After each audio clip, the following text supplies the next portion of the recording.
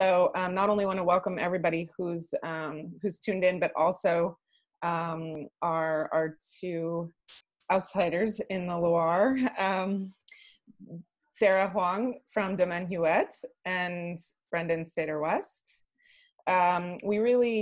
We're excited, first and foremost, to talk about Chenin from two iconic places, but to also get the perspective of people who are coming at it from really unique vantage points. And so this was an opportunity to do so. And our goal is for Sarah and Brendan to be doing the bulk of the talking. Brian and I will jump in here and there. And as Brian mentioned earlier, the chat function is always available for you.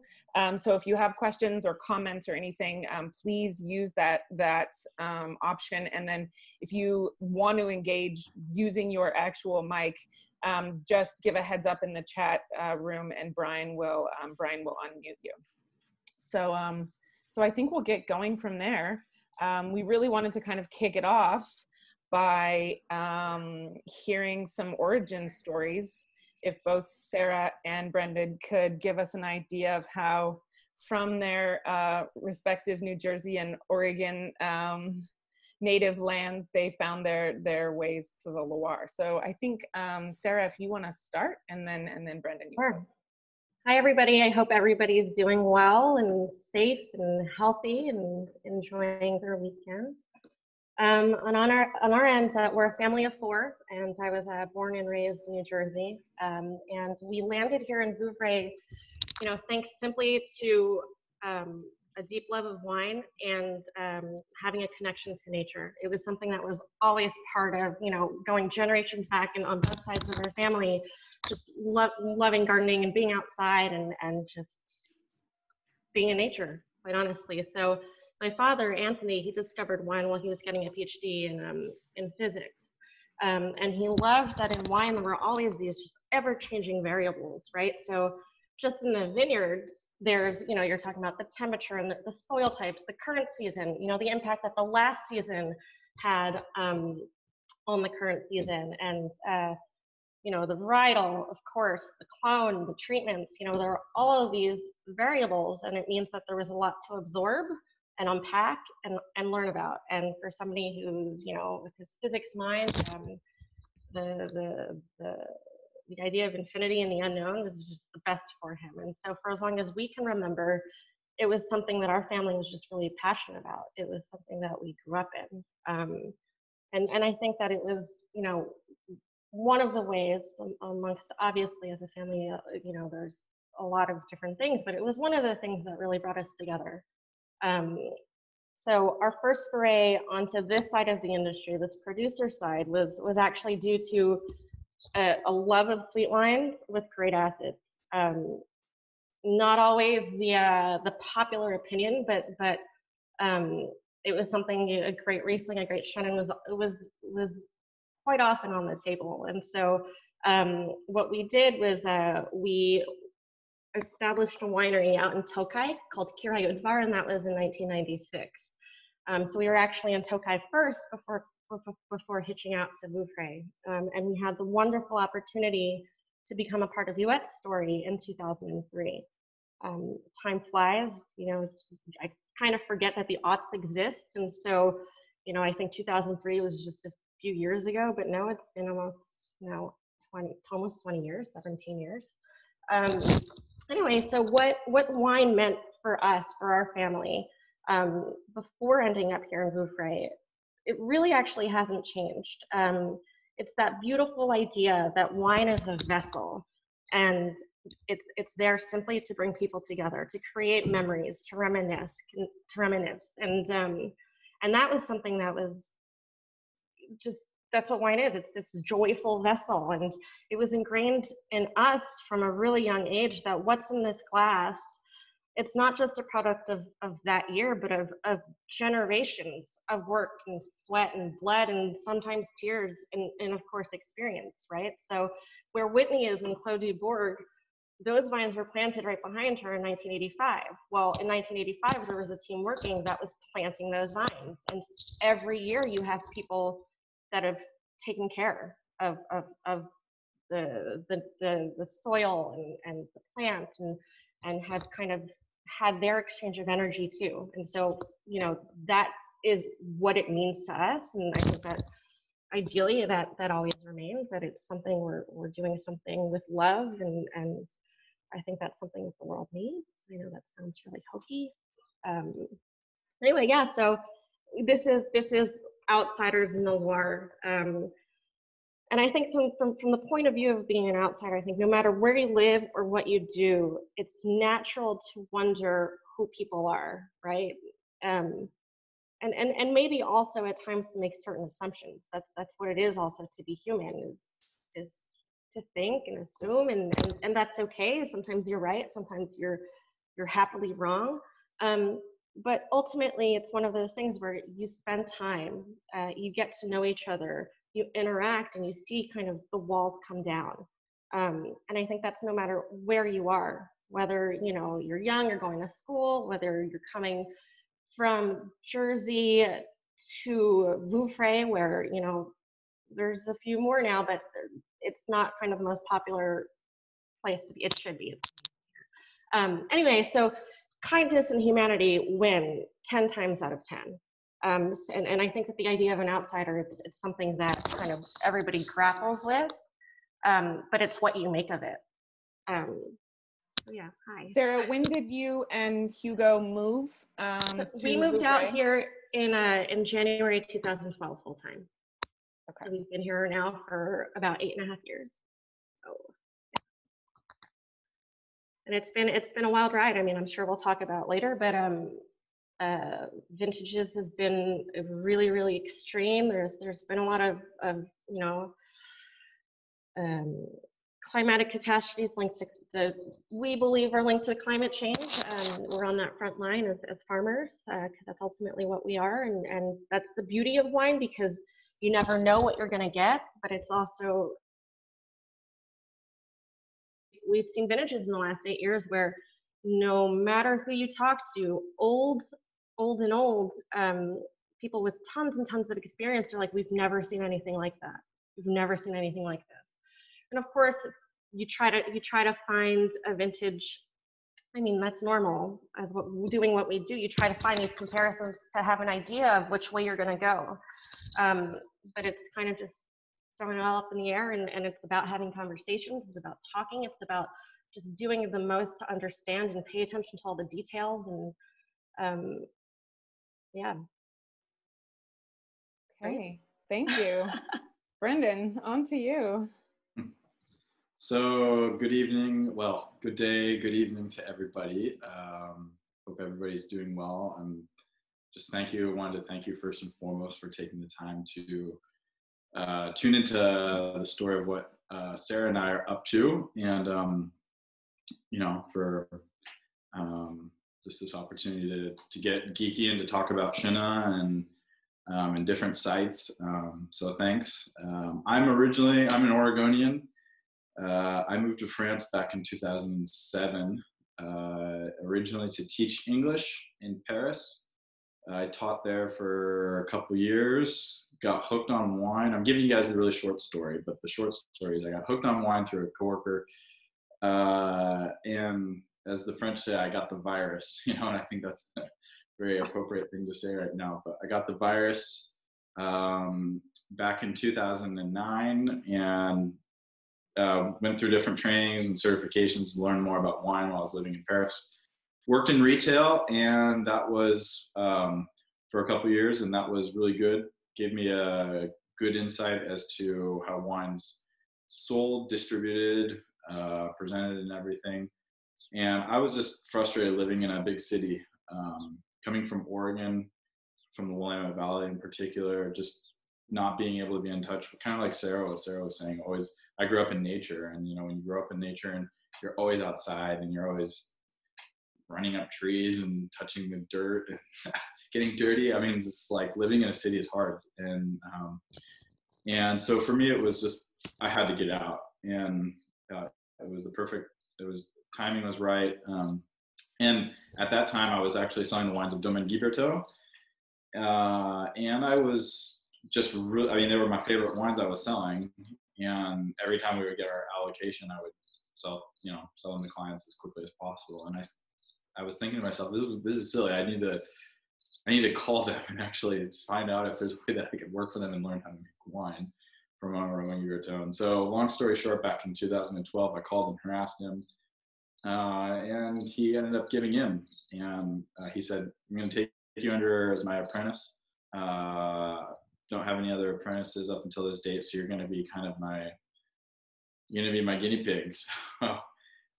He took me under his arm in 2012, and then during that time, it was a lot of just observation, hanging out outside of work with him. I mean, because this is the beauty of apprenticeships often in France, is that there can be an aspect of you're an apprentice, but you're also almost welcomed into the family. He welcomed me into his family.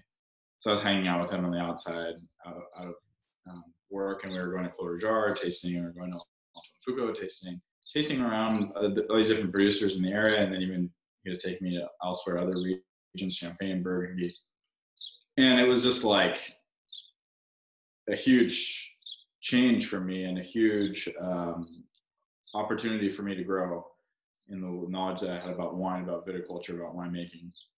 And during that time, I got more and more thinking of, I really would like to start something myself on a really, really small scale. And so he had some vineyards, Les Chapeaudes, which is the first wine that I made back in 2015. And back in 2015, he said, "Okay, I have a vineyard that I don't need it necessarily, but if you would like to lease it out, you can lease it out." And so I signed on for a lease with that. And 15 was my first vineyard. That's only a vineyard of 1 hectare, so 2.5 acres, small.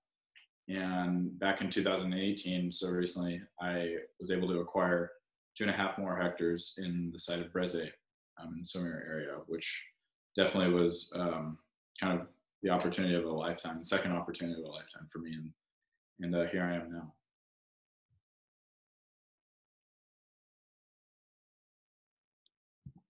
That's great, Brendan. Thanks for sharing. So we were thinking to take the conversation to kind of a Chenin specific one, and we were wondering if Sarah, if you could start us off with a description of like what really is the story behind Chenin from Vouvray. What is it about? Help us understand the impact the place has on the grape. I mean, I think that's such a loaded question. The place is everything, right? So for us, the wines, and Brennan will say the same thing, the wines are made in the vineyards. And so when you have, a parcel that you're really passionate about that has amazing terroir, the job is there. And so in that place is everything, right? You can't take the vines out of the place. And what, our aim every year, and it's always been this tradition of the estate, is really to highlight our 3 terroirs through the lens of, the growing season.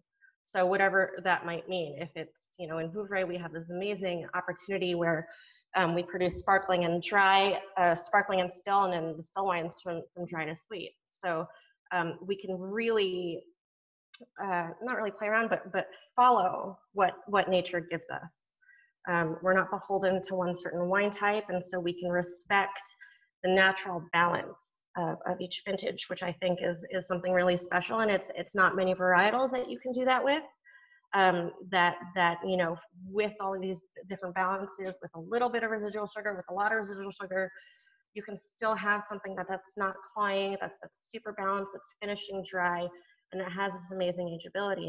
And for us, obviously, there's the work, which is really important, working the soils and just working how we work, but it's the place too, and we're lucky because we have 3 parcels with very, very, very different terroirs, and it was Gaston Huet that had this vision back when it wasn't necessarily something that people thought about, but he said, for me, I want 3 really distinct parcels that will then have 3 really different characters. And we're gonna highlight these parcels, and they're what, you know, to him, and throughout kind of this story of Huet, that's just been the basic idea. We're lucky to work where we work, and so just to show off the beauty of what we have. It's as simple as that. Obviously, it can get a little bit complicated, but it's as simple as that. I think that where you are and the place that you're coming from is wholly important. Mm. Sarah, can you talk a little bit about the history of Domaine Huet as one of the earliest adopters of first organic and then biodynamic farming, not only in the Loire, but in all of France? Yeah, so it was back at a time when it wasn't necessarily the most popular thing. I think often kind of throughout the years, and when we've taken certain decisions, people around would be like, okay, what's going on? You guys are crazy. And there's always something like that. But we started due to a chance encounter with François Boucher. We decided to do a test parcel of biodynamic farming in 1988 in Clos-du-Bourg, actually. And what we saw, just from, you know, if you want to talk like scientific proof sense of things, was greener, you know, more even ripening, rounder juices. Right off the bat, the vines kind of returned back to their natural color. You know, they were the really, really bright green at first. And, you know, in the history of the state, we never used chemical fertilizers or pesticides, but kind of just taken it to this next step where we're farming how our ancestors were farming. We're being respectful to how, you know, to nature. We decided to convert, and we were certified in 1993 by Demeter. And it's now just become, you know, how we work and what we do. It's what we believe. Everybody has their own way of working and their own philosophy that they adhere to, right? And there's room for everyone. And that's another beautiful thing about wine, is kind of the acceptance of differences. But for us, we're all connected. We're all interconnected. We're all controlled. We're all, you know, majority water. And the moon and the stars and the constellations, there's an effect there. And so when you're farming based on the lunar cycle, you gotta believe in the moon first of all. But yeah, so it's what we do. It's how we work. You work how you think is best. I think that's what everybody does. And for us, biodynamic farming, it's just what we do, and it's really important to us.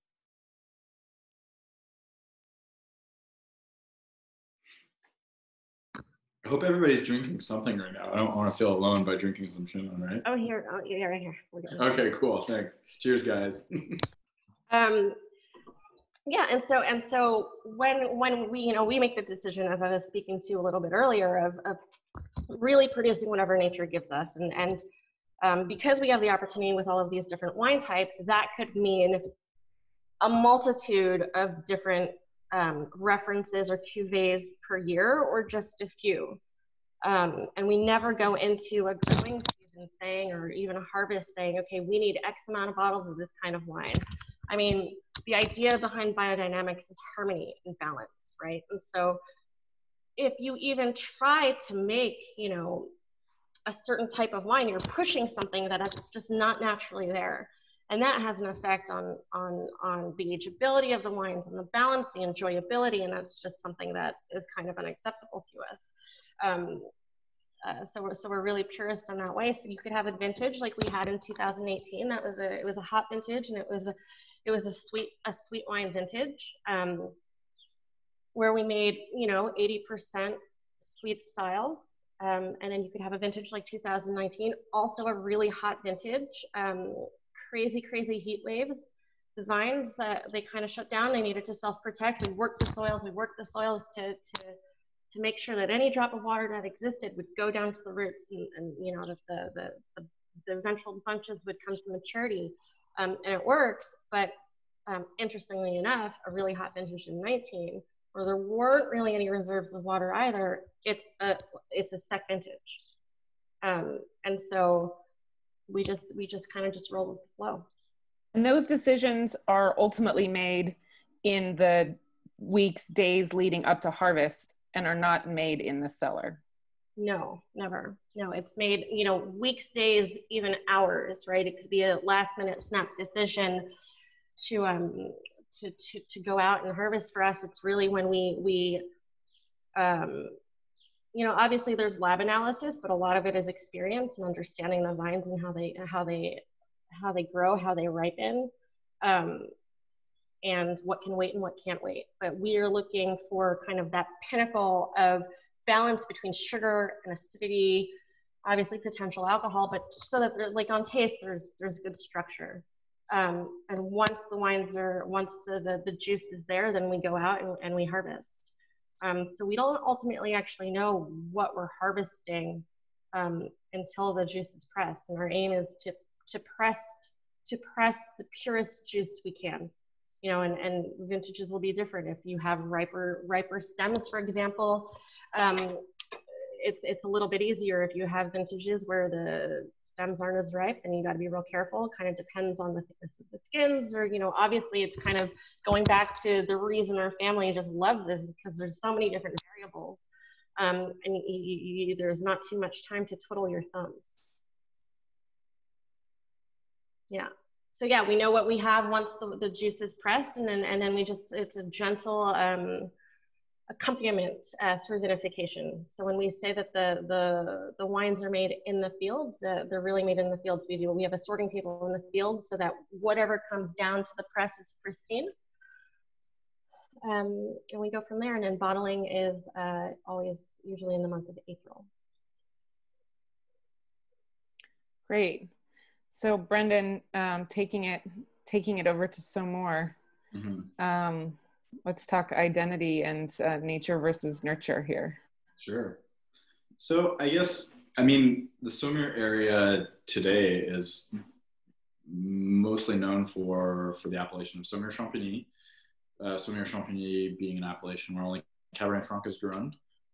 So in the area, I would say about maybe 80% of the planted vineyards are Cabernet Franc, the rest being Chenin Blanc. So really actually small production of Chenin Blanc actually being made in Saumur. However, no producers in Saumur have any Chenin Blanc to sell. So it's kind of like the tides are turning and things are changing. There's an interest for Chenin Blanc in Saumur because there are different sites in Saumur, which I think through the process of you know, farming and vinifying separately, bottling separately, that many producers were collectively being able to, you know, figure out that there's really, really interesting sites. Historically, you have to understand that Saumur, even though now it's a mostly Cabernet Franc that's being grown, historically it's actually a place. Most of the terroirs are actually more appropriate for Chenin Blanc than they are for Cabernet Franc. Everything turned back in 1956, 1957 when the appellation of Saumur Champigny was created. So everybody, you know, was drinking, actually, well, a lot of people, at least in this area, in Paris and kind of in the bistros, people were drinking rosé. That was kind of like your average Joe kind of drink. And so everybody, kind of the fad was to drink rosé. And so everybody ripped out their Chenin and put on Cabernet Franc to make rosé. Unfortunately, fortunately, Brezé, where I farm my grapes, Brezé is a site that's about 15 minutes south of Saumur. It's historically a site for Chenin Blanc that was even being farmed by the Carmelite monks back early as back, because we have documents. Roman has documents in his family, Roman Girotas family.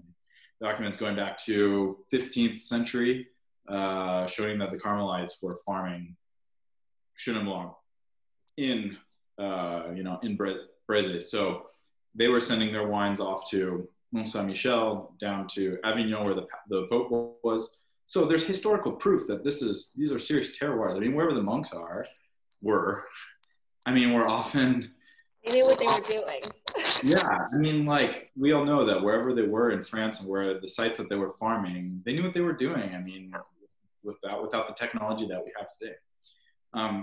So at least I would say, I mean, to get back to your question, when it is just that, I think what makes Chenin really special especially coming from Saumur, even more so in Brezé, is just the energy. There's this electric, I would say it's not just acidity. The acidity is screaming. I mean, we always have really, really low pHs, high acidities coming from Brezé, you know, and Saumur in general. But Brezé, there's this kind of, it's kind of like you're putting your fingers in an electric socket and you're getting electrocuted, and it kind of feels really good. I think that's what makes it really this weird, it's this almost violent pleasure that you get when drinking wines. And I don't know how everybody else responds to that, but that's how I like it. And because it gives us this, this profile that actually over time will mellow out and will actually become really, the acidity becomes integrated into the wine. And depending on how we age it and everything, it's when the wines become, you know, really in the right place at the right time, it's just like, it can be a magical experience.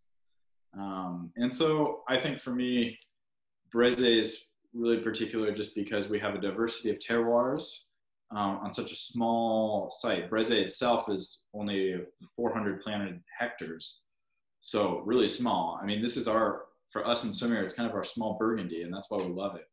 There's a diversity of terroir, different types of soils, different expositions. And unfortunately, until now, there are only about, I mean, you can count on both my two hands, how many producers are actually making wines just from Brezé. I mean, out of 400 hectares, and unfortunately, most of it's going to the local cooperative. So there's a lot of work that we're doing to try to get other growers interested in the sites that they're growing their grapes on, having them taste with us.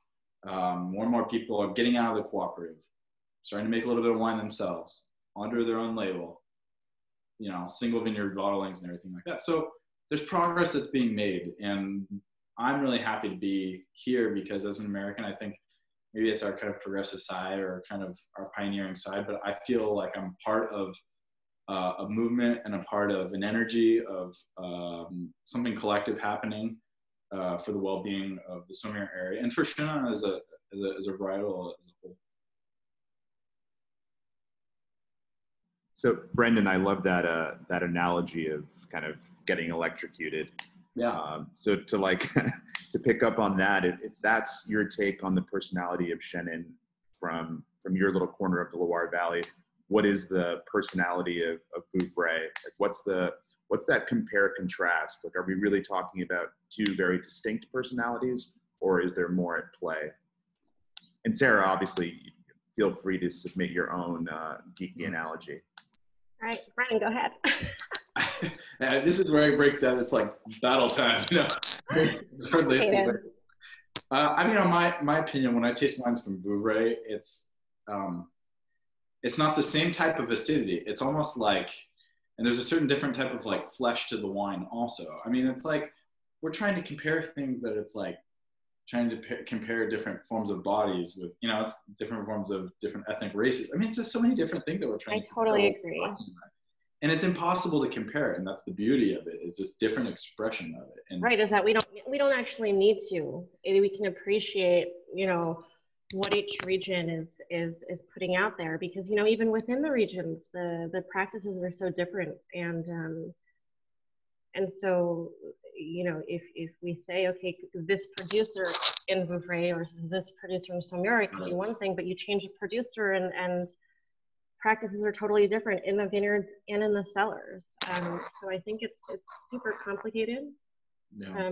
And I think I agree with you, Brendan. It's really just we can appreciate each region for what it has to offer, and that's why we're all here together today. That's why we love wine, is because there are so many different styles that we can enjoy and learn about and taste and also discuss. Yeah, and I think that's the beauty of it. At least, I mean, that's where I can jump in and actually make a link to one of my first experiences with Chenin was actually with Le Mans in 2008. Was it Domaine? Which is a beautiful vintage. I mean, kind of a hard, not written off by the press and everything in 2008, often in France, the French press and everything. I don't know what it was like in the United States, but I mean, a beautiful vintage that I like. And it was one of my first big emotions that I had with Chenin Blanc. Wow, that's Cool. Yeah, really. And then I had 2008 Breze from Domaine Huet, and I was like, this is something else too. I mean, like, this is just, I mean, and they both spoke to me, and that's interesting. Same vintage, and here we are today, and just how the universe comes brings us back together. And for me, it's, I think if I'm to kind of, if you guys want to make it a little more cookie cut, separate things, for me, there's something about, there's an edginess, maybe an austerity to the Chenin that comes from Breze, from Saumur, that maybe that I'm not tasting as much in Vouvray. Maybe it's just, I'm speaking out of ignorance and naivete. As this is my taste. This is where it gets interesting. Sarah, there you go. Like, that was good. That was good. I mean, yeah, I probably agree with you. I think that the terroir counts. You want to, you know, here we've got our tuffeau. It's super chalky, and so I think that creates a style in general. I mean, our three terroirs, so that's Clos du Bourg. It's a little bit more powerful, a little rounder. Yeah. A little bit less austere, right? And then you have Le Mont, where it's flint with super compact yellowish greenish clay. And so, yeah, so if we're going to talk about even within Vouvray, even within, you know, what we do, one producer, we got three totally different styles in Clos du Bourg, and Le Mont. And then from year to year, it can really change. I think that it's kind of an offshoot because, you know, now, you know, 30 years into the biodynamic farming, you know, we're in this other phase where right off the bat, right out of the press, the juices are coming out and they're their personality of terroir. But my point is that the terroir makes a difference. And so when we have the tuffeau, when there is that impact, of course, that austerity is going to be affected, right? Okay, I have a question. But it also depends on the vintage. Can I ask you directly a question? Yeah, sure. Like, how how much is botrytis not like something that you guys like tolerate, accept, deal with as a generally speaking on your terroirs? Yeah, so botrytis is what botrytis is. Yeah, you know, the thing about botrytis is that when you have passerillage, when the berries are just simply shriveled, right? To us, that's kind of the purest form of Chenin. The addition of botrytis is just, it's an addition. So you're adding kind of another layer on top of what the production is. And for us, that's okay, because if the vintage gives you botrytis, that's what the vintage is. The reality is in the last 20 or so years, we didn't have a full botrytis vintage between 1997, which was, and 2015. Wow. Right, so you know, every year, kind of depending on the weather, we might have 5, 10, 15%, but it hasn't been something that's really impacted us too much. It's, I mean, we say we'll just leave that to Tokay. But, Okay. yeah, but it's not something that, oh my God, there's botrytis. What do we do? Yeah, it's part of what nature's given us, and we're going to work around it, and it changes things up also. Sure. Which is really nice. Yeah.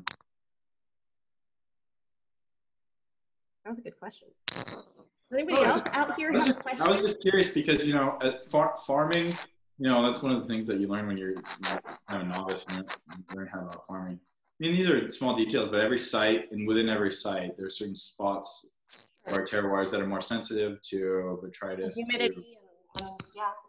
I mean, but it also kind of depends on if and when the rain comes. Towards the end of the growing season too. And to be honest, like I said, we don't search for botrytis, but in 2015, when that rain came on August 17th, we were super excited. We're like, we're gonna have botrytis this year. It's been a while. It's fun, and so yeah. There's all those factors that come into play, and they keep, I mean, I think that you would agree, it's part of why we do what we do. It keeps you thinking, and it keeps you on your toes.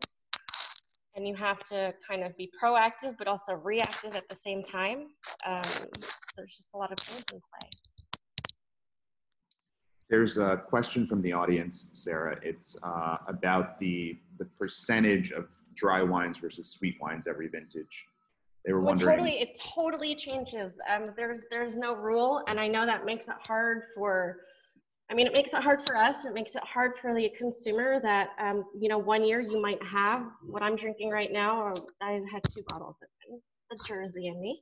I have a 2002 Limon Premier Tree right now.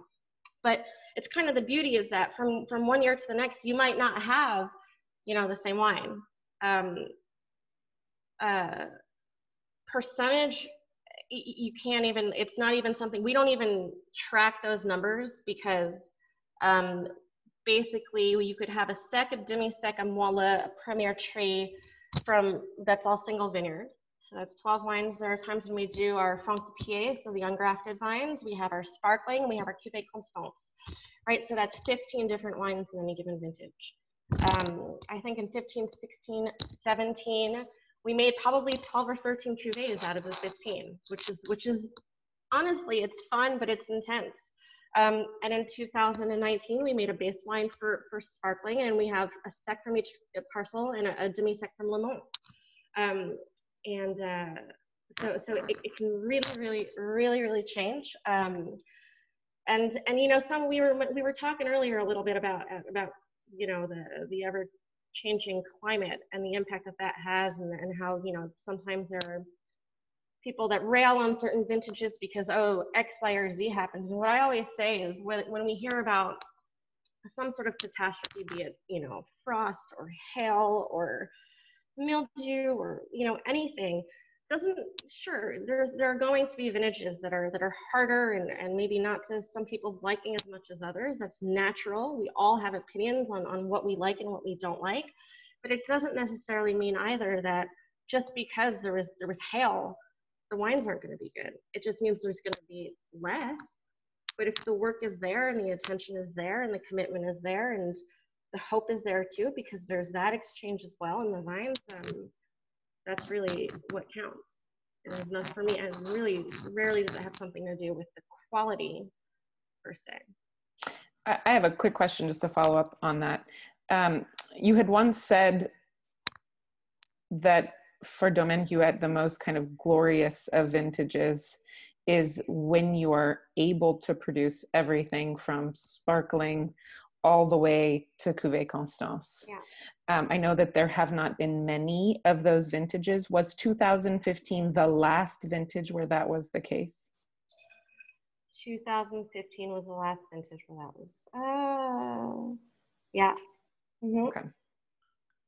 And the reason I say that, just to clarify for everyone, is because it's there that we see the real magic of Chenin in the same exact vintage.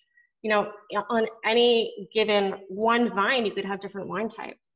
And when you have those wine types, that means that the balance is there, that throughout the growing season, there is this consistency of maturity where you have the opportunity to kind of make what you're interested in making. And that is something rare. You know, Chenin's, and Brendan, you'll agree, I'm totally sure, is that Chenin can get really, really complicated here during harvest. Like the weather gets sometimes real crappy. There's always competing, you know, atmospheric pressures in play, and Chenin has a really delicate skin. So when you're faced with a situation where you feel a little bit more at ease, you can make a few choices. That's always something that's really nice and welcome.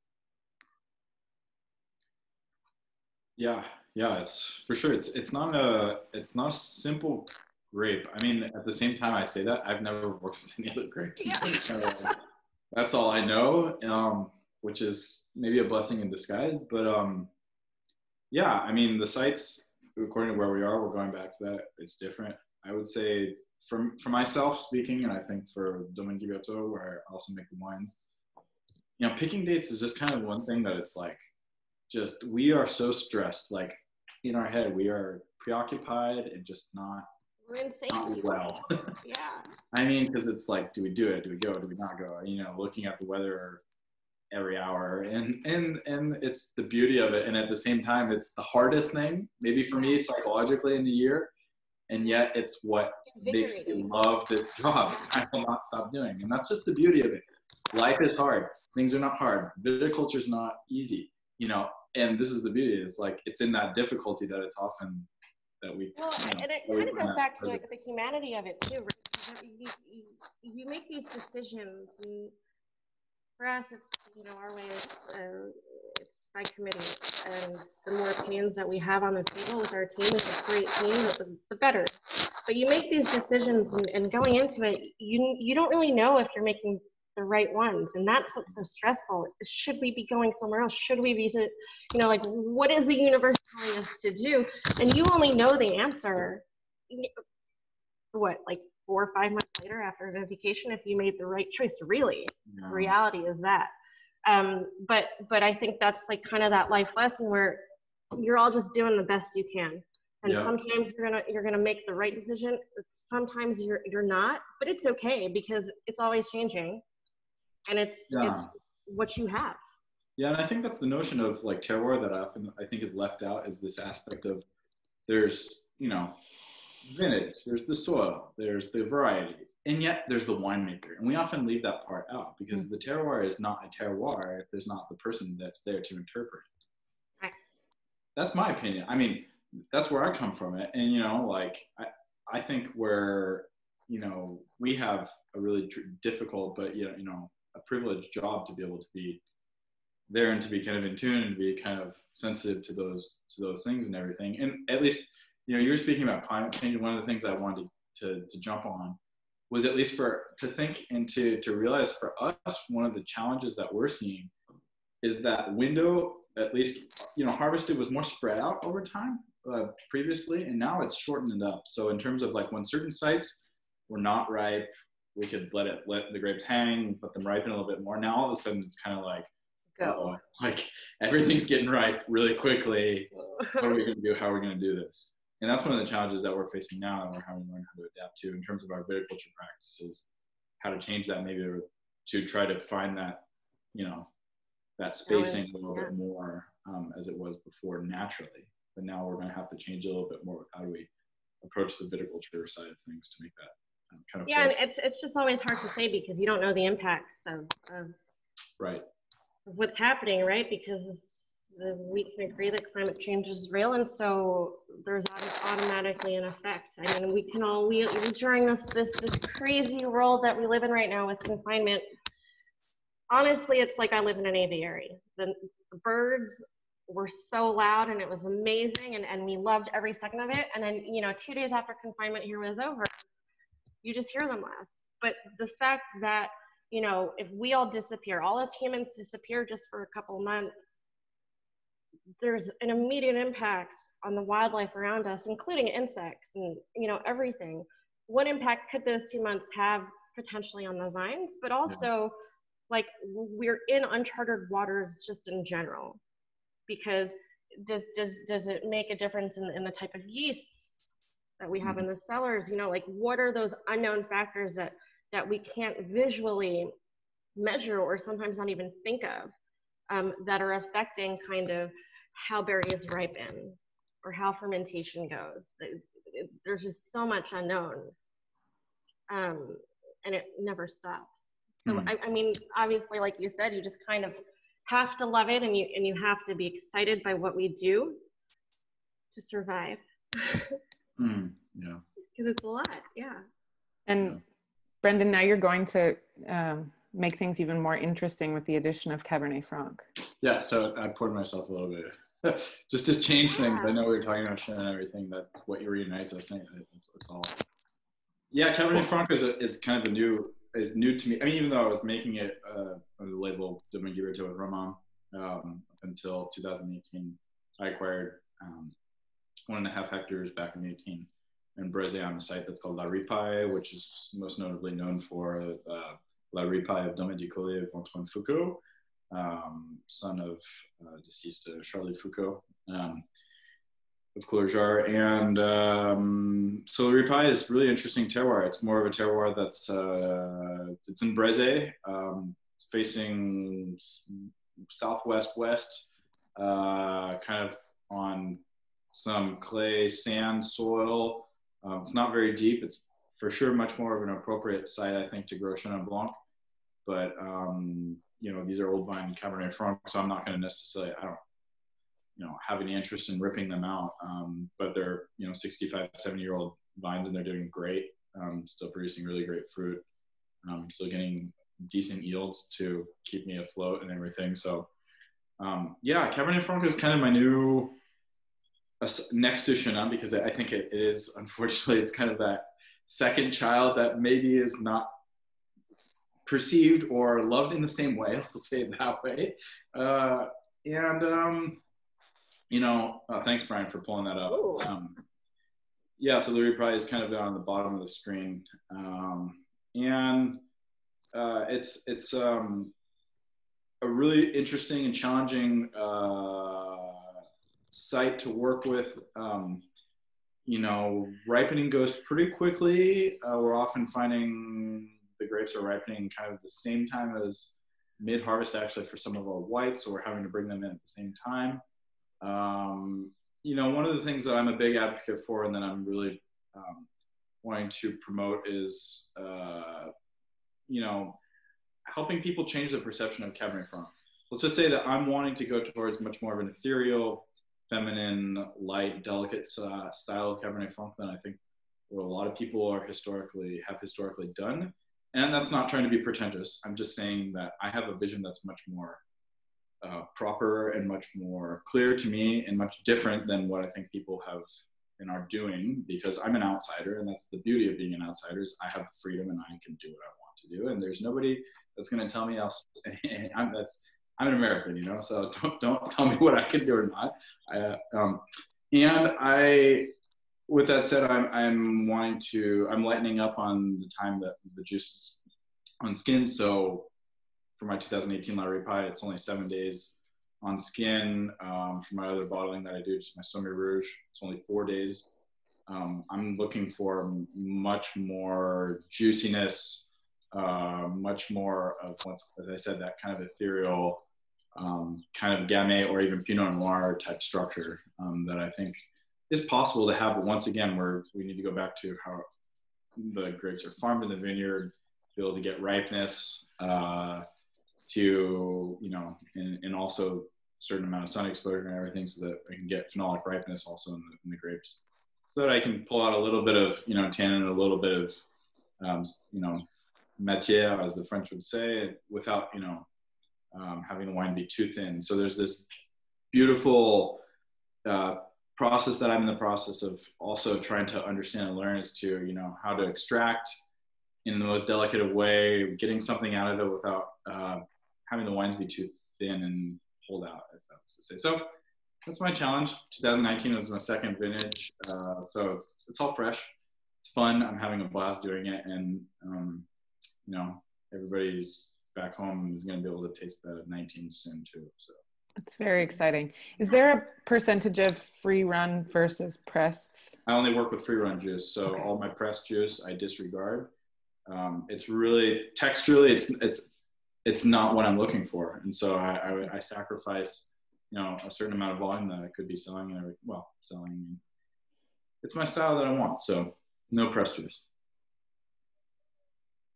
I think, just to piggyback a little bit where you're going, part of the reason I asked the question is because I know that that's one of the not so secret, but I think fundamental elements of Clos Rougeard, is that at least Bourg and Poya are all free run.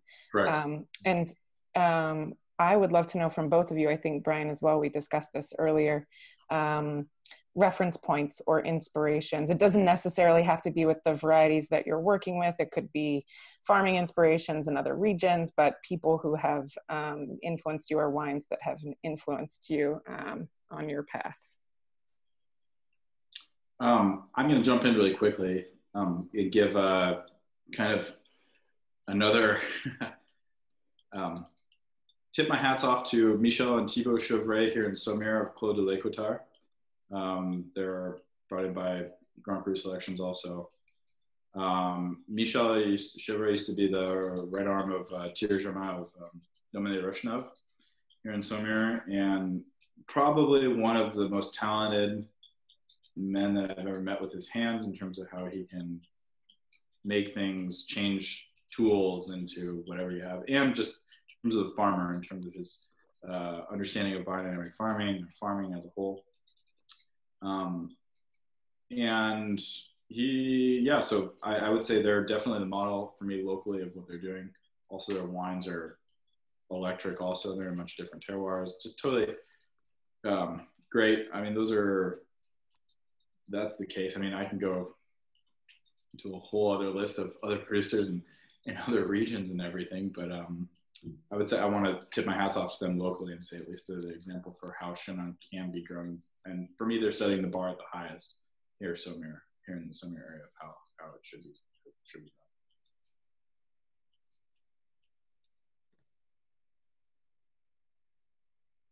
Hey, can I pop in really quickly and just, I just want to piggyback off of something that Brennan, you said earlier, is that the winemaker makes a difference. And I think that if we kind of zoom out and we think of, like, the universe, and obviously I always, with Whitney, we always talk, and you know how much I believe in juju, whether or not that's a real word or not, it's something that's real to us. And I think that it's natural for the winemaker to have a difference, to make a difference in the wines. And I say that in the sense of, Huet's been around since 1928. And our family got involved in 2003. And I mean, transition is a fact of life. Definitely in the wine industry, it's part of what happens. And so our previous winemaker was Vouvray, and then Jean-Bernard Berthomé, and then just recently in this early at the end of 2019. We're going through another transition. And so I've gotten this question really actually quite often from other producers, from clients, from friends. And right now our winemaker is Benjamin Joliveau. He's from Vouvray. He's been with the estate officially since 2009, but has been in and out since 2002. And you say, okay, well, we don't change anything in how we work, right? But even, in 2012, when Jean Bernard he officially took over, people would come to us and be like, well, what's different? And we couldn't really respond, because what we would always say is nothing. Nothing has changed. But the one thing that you could say might be the change is the exchange of the energy. It's the people behind it. It's that juju side that you can't pinpoint, you can't name, but I feel like it's so often that it's the unknowns that we don't even know how to explain that make all the difference. Because for us, what we do and how we work, it's just how we've always worked. There's always been generations working together, this transfer of knowledge. So what else could it be? For me, it's really the people and who you are, like, not to get too weird, but like the soul of who you are and your energy kind of exchanging into kind of that ether wine. Because the wine is I almost talk French, excuse me. Yeah. Wine is something living. It's something real. That's why, when we pop open a bottle that's old, it's like, okay, where's it at in its life right now? What does this window look like? So there's always an exchange, and that's why where you are, where it's cellar makes a difference, and what happens. And anyway, I just want to kind of piggyback off that, because for me, that's where, like, I want to piggyback off of that, really, just to say one thing. I think the power of intention is even more, when it comes down to it, saying that it's the winemaker that's behind it. I mean, there are winemakers that make tons of wines in this world, thousands of millions of different wines that are being made. For me, it's the question of intention. When I say intention, it's the vision. Sure. And if a winemaker doesn't have vision of where he's going and what he's doing, I think that's what separates a lot of what's mediocre from what stands out with what Sarah and I are doing. Yeah, I think that with anything, it's the attention to detail and the intention. Intention is, and now we're getting all like yogi, but it's that mindfulness. It's really having the intention of knowing what you want to do,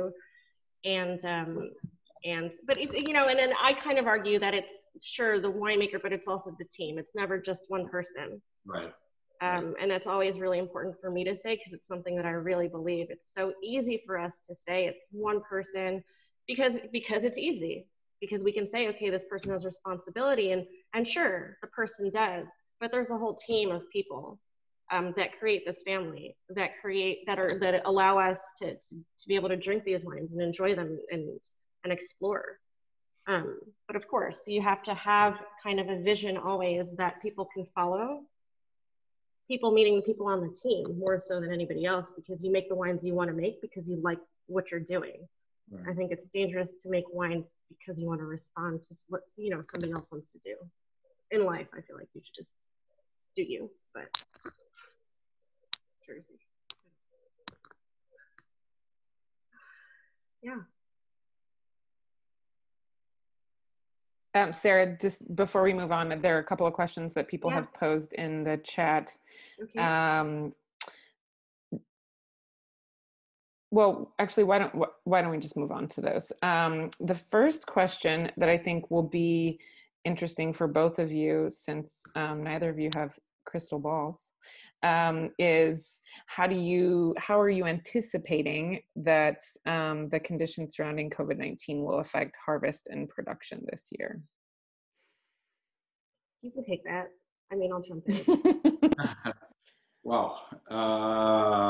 In terms of production side, I mean, the vines keep growing as they normally would, so there's nothing really like to say that. Past that, it might be a little bit where I'm really curious as to what are the different things that we're going to have to put into place in order to make, people to come harvest happen and everything. Like, yeah, it's just like, how is the management side of like the team and the pickers, how is that going to go? Because already things are really tricky in France from an administrative point of view, from a legal point of view, around even hiring someone just to pick grapes. That on top of that, there's a pandemic and everything. So don't know. How do you work together in a row, face to face? Right. When you're less than a meter, but you can't have one person per row either. It's ineffective. And there's, sorry, see, I told you I would jump in, but then you have like the harvest meals and all of the stuff that we don't even think of. We were talking about it in the team just yesterday. And those kinds of logistics are crazy. But like you said, the virus is indifferent to this storm around us. Like the vines have not stopped, even though, everything is shut down. I mean, it's nature, and that's the beauty of it. That's the force of life, is that it continues. I don't know how we see it. It's the hope. I have one other quick question. It's one about tension in Chenin and how it relates to ageability. What role does tension play, and how crucial of a factor is it in the ageability of the wine, I think is the question. Feel free to edit or be more specific if I missed it, Jeremy. Well, that's go. All you. No, go ahead, Sarah. I'm interested in your perspective. I think that I personally love tension in the wines. It's we go back and forth at the estate. And I know we are probably going to talk about this later, because the question is always what is your favorite vineyard site, or the PC answer is to say they're all like my kids and I can't choose one because they're all different and beautiful. It obviously depends on the vintage, but typically my preference is for Limon, right? And so Limon is plant, it's Silex, and so there is a natural tension and spine in the wine. At the same time, I think that ageability has more to do with the balance in the wine than it does have to do with the tension. And tension is something that's more subjective. It's just what your palate prefers or it doesn't. But because there's no tension, that doesn't necessarily mean that the wine can or cannot age. That's what I would probably say. Like balance is really the most important. Yeah, but I would totally agree, because you can have super high acidity. I mean, I think of 2013, it was my second vintage in learning. It's just like, we just had really, really low alcohol content, super high acidity, really low pH. The wines, once again, as you said, I mean, with all things considered, nature gave us what it gave us in 2013. So I'm going to be really clear about it. It was not the greatest biggest vintage, best vintage that we made. However, it offered very approachable wines from an early on. Yeah. However, they were edgy, and it was not necessarily the most, like, we're talking about tension, and we get really juiced up about it. But when the vintages are cold here and there's only tension, it's not good. Like, we have to think of tension within the context of there needs to be some flesh, some body to the wine too, because if there's only just a skeleton, not really pretty and not really necessarily nice to approach. Kind of rough. It can be. It can also be really beautiful. It really just depends, and with different balances too, and different soil types. When we're talking about 30, 40, 50 years down the road, or 10 or 20, the flavor profiles of the vintages make a real difference. And if we say, okay, like I was saying earlier, the wine is something living. The feeling of tension, the perception of tension can also change throughout the lifetime of the wine. So you have kind of the base, and you have, the nature and the nurture, like, both of those go into play when we're talking about something living. Yeah. You just never know what direction, the wine will take. It'll go into its ebbs and flows, especially Chenin that goes into its, lovely dormancy after a few years. It just gets cranky, like a little toddler, and needs to take a nap, and you accept that, and you say, okay, we'll check in on you, in a few years. But that's what makes it fun too. But you can't say that, just because there is or isn't tension, right, something's going to happen. We just don't know. And that's why it's fun to open random bottles if you have the opportunity, because it's like you're getting to know that vintage and that wine again. Which is, and I want to jump in and just say, I think that's a huge fad right now, honestly. Like, people like going in and they're harvesting whatever white grapes or even red grapes that they're farming right now. There's this huge fad. They see that wines that are a little bit more lean, a little bit tighter, a little bit higher in acidity, that they maybe sell a little bit easier, that's what the market is interested in.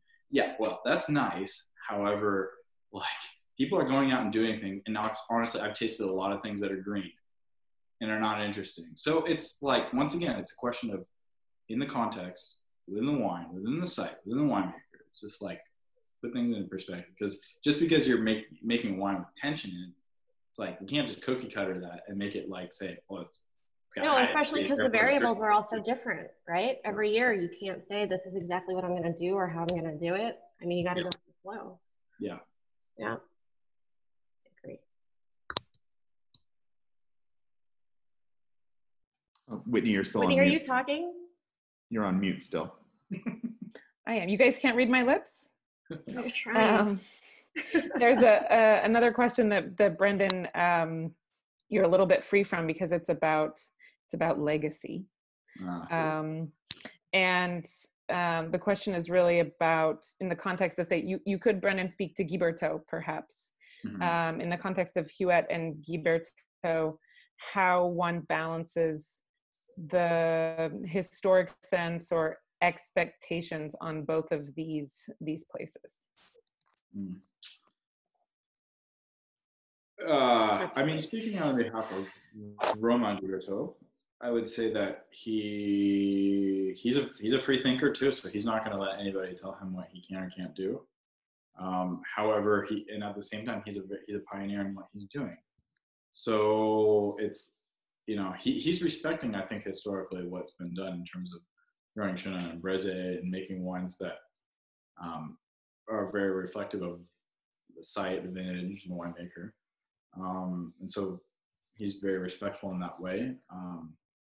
He's the first one of his family and the Guiberteau family to actually bottle the wines coming from his estate. So it's maybe a little too early. He doesn't have a whole lot of pressure in the same way maybe that Antoine Foucault Domaine Huet had with Clos Rougeard.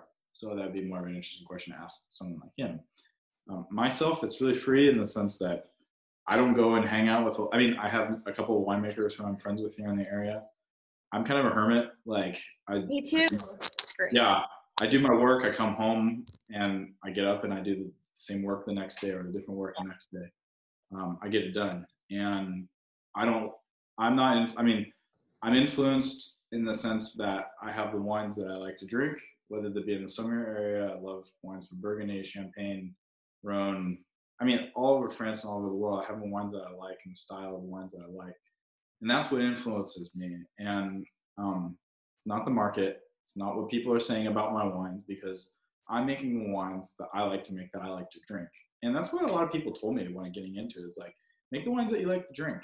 And it just so happens that the wines I like to drink are the ones also that are, you know, that other people are interested in. And I hope that, you know, that's because maybe once again, that question of intention, maybe it's a question of place, I don't know, but I know that it's you know, I'm really free in what I'm doing, and I think that's good. And I'm free in what I'm doing, and yet I feel like I'm still holding on to what, I mean, I'm saying all of this with the most huge sense of humility of like, I'm an American coming from the outside with no winemaking experience. Like, I'm so fresh into this game.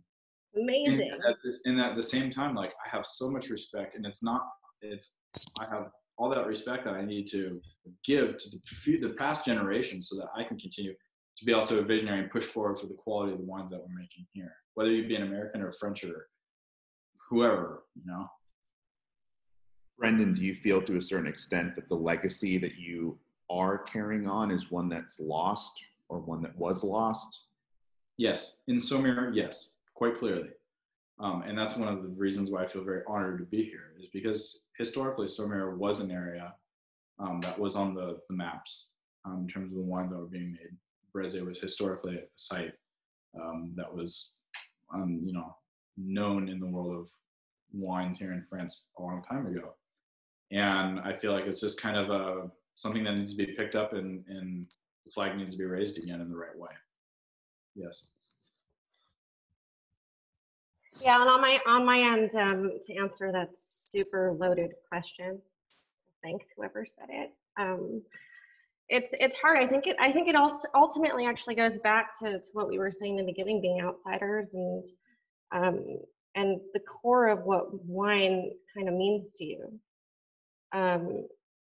Because especially with our involvement here at Huet, of course, there's a lot of expectation, and we do feel that pressure. At the same time, going back to what I said earlier, you do the best you can, and we have a really, really solid team.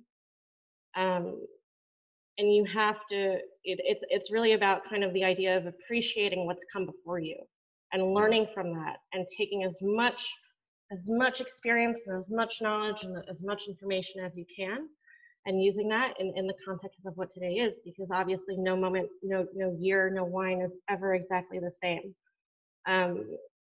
So if, you know, for us, wine remains to be something that's enjoyable, that brings people together, and that can actually go back to the times of Gaston Huet, who was a POW.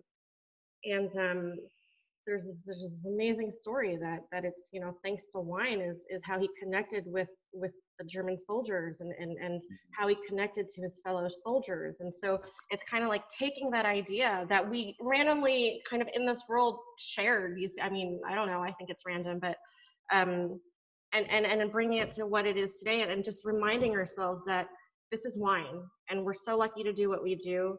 We're so lucky to work close with nature. Is there an expectation? Of course there is, but that's a pressure that we can choose to embrace or kind of fight against and be scared of it. And if, I mean, we talk about it often, well, not super often because it's sort of intense, but if you understand the kind of gravity of what came before you, and how important what the work that they did was, and what they represented and what they continue to represent, then I think that you have, you know, within you then the resources to grow and to respond. Yeah, I mean, it can be a lot, right? Because like, we're going back to the human nature. It's people want to assume things. People want these expectations. Ultimately, we are vessels. We are just a few pages, all of us, in this huge book of, you know, the Clos du Bourg vines. Clos du Bourg dates officially since the 8th century, right? What, like 17 years is literally just a few pages in this book of Clos du Bourg. And I think it would be very egotistical and to say, oh yeah, it's simply our job to make sure that this story is continuing to be written and that there's an intention that it's written properly with good grammar and punctuation. I don't know. Another question from the audience. This one's, I guess, just a layer further on ageability. What are some of the key aromatic profiles that you enjoy in Chenin that has a bit of bottle age? And at what point in the age do you expect those to develop? Obviously accounting for the difference between dry and sweeter Chenins. That's such a You guys loaded are really question. good at answering questions or asking questions. What? You want to take it? Man, gosh. Yeah, I don't have any culture of sweet wines in the way that Sarah does, so I'll let Sarah talk about that. At least in the wines, you know, I had the opportunity of tasting, like Clos Rouge makes a lot of, I mean, most of their wines are red wines, Cabernet Franc, and I tasted from their I think earliest back I went was like 1956, some white wines, and those wines are still like fresh.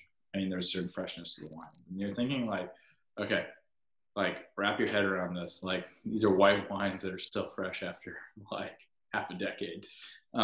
So with that said, I mean, we don't have to necessarily go a half a decade back for the aromatic profile to be changing and everything. Past that, I often find that after, you know, with these wines that I think Sarah and I are making, like aromatically, things for me tend to change after 8 to 10 years, I would say.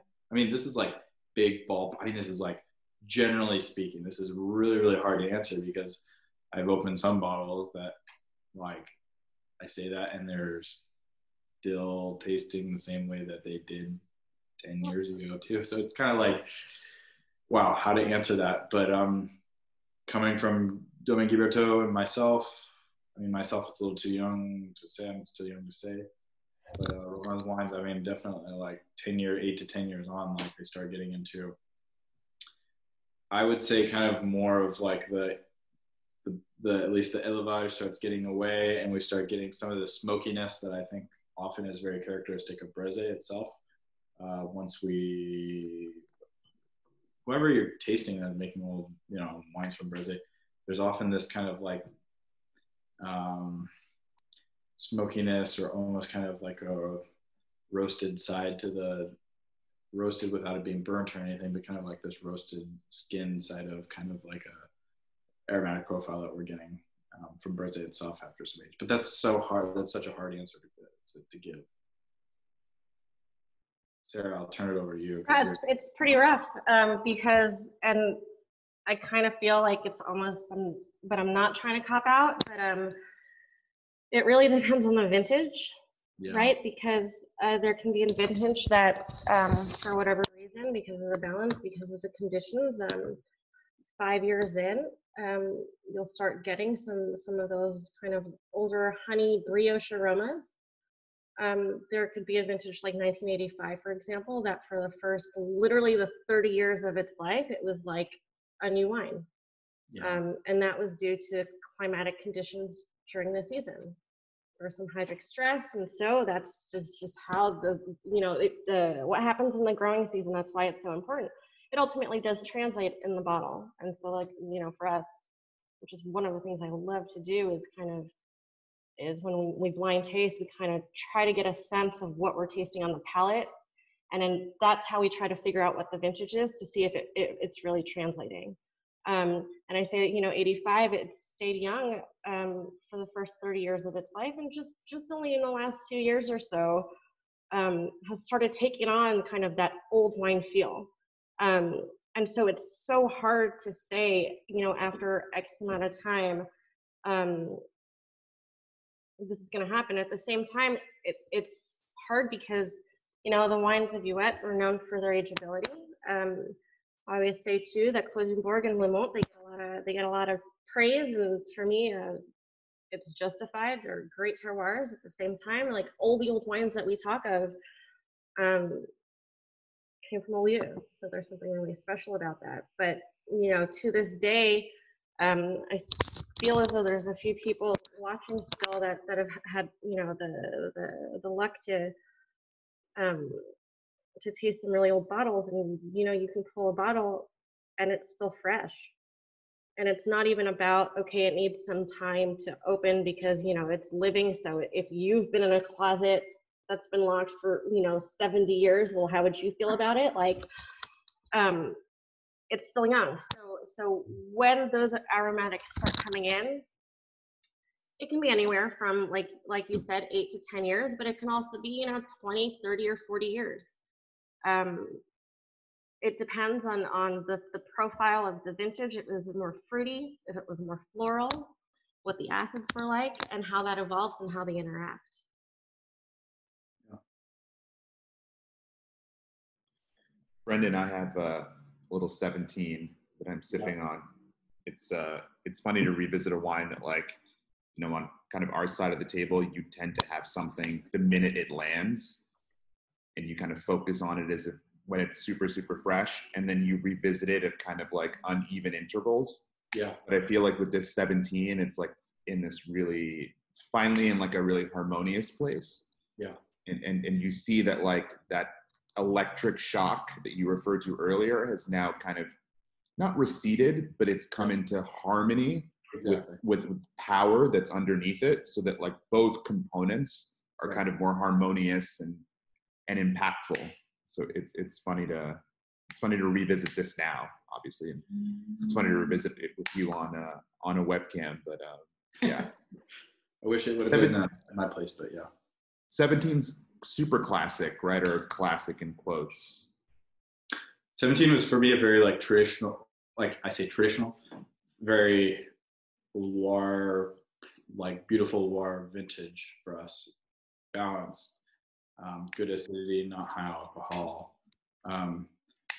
Just I would say very elegant vintage. What we're seeing from 18s and 19s, or what Sarah was saying, much more extreme. 18 is bigger, there's more alcohol content. And 19, for myself, was probably the best vintage that I've made, actually. Just great ripeness, low alcohol content, really beautiful acidity and beautiful structure. So I don't know, it's just, once again, that's to say, yes, there's that vintage aspect of it, and then there's also where the winemaker is going with the wines. And, I think the focus is becoming more clear for myself with what I'm doing, so that helps too. But yes, the acidity, you know, that I want to just jump in really quickly and say, yes, we're coming, Jeremy was asking about the question around tension. Myself, I often tell people that I prefer to pick with a little bit more acidity than not enough, because acidity is something that we can work with and how we're aging the wines in the barrel or in other vessels beforehand. And I think that's not something that you can get back if you wait too long.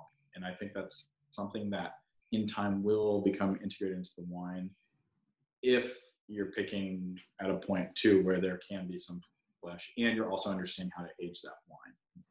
It's so hard to say too, because, you know, when I think of low acid vintages, you know, one of the big ones that we talk about often is 2003. Mm-hmm. And, you know, we keep going back to this idea of accepting it for what it is.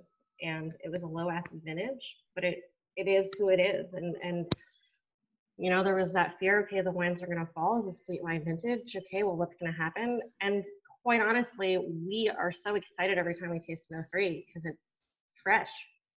And it was sort of the lesson that we took from it is, sure, you would prefer to have a little bit more acid. At the same time, if that's what the vintage is giving you, you have to respect it too and work accordingly and trust that kind of the work and the expression, while atypic, well, it's kind of unique unto itself.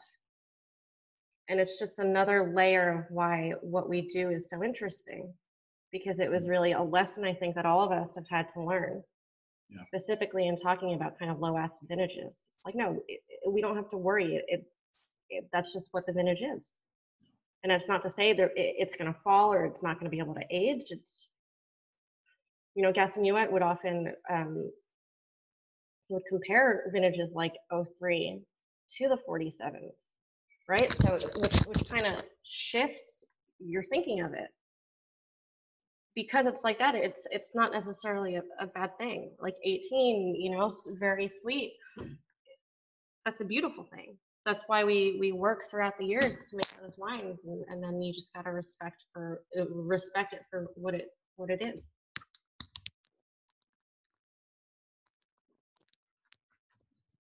Yep. What's everybody drinking? We haven't talked about that. This 18 is awesome, Sarah. What is it? Oh yeah. Nice. Thanks. Thank you. First day of harvest, that one. Whitney's just taking it and close your work.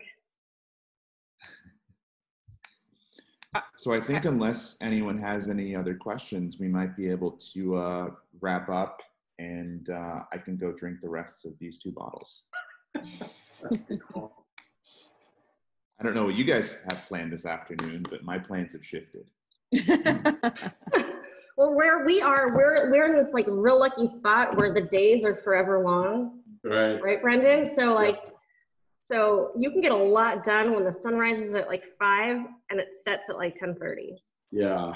It's almost inappropriate because you feel like you need to keep on working, and you're like, why am I so tired? Yeah. But it's amazing this time of year.